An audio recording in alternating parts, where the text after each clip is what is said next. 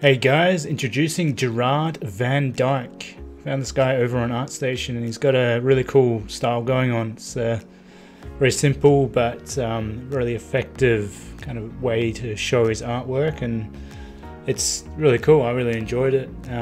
Thought I'd show you guys and see what he's up to. And I think he's I don't know, he's building up something, but I think maybe something for a book of sorts. But yeah, it's really cool style.